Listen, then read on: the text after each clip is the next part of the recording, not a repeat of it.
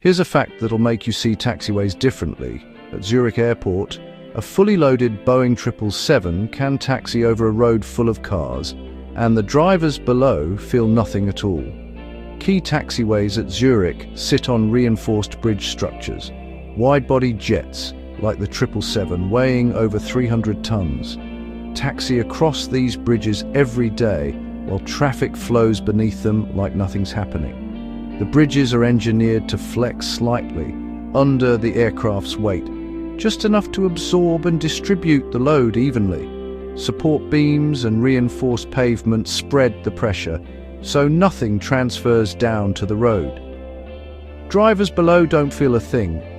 The bridge deck and road are isolated, so even as hundreds of tons roll overhead, the road stays perfectly smooth and stable.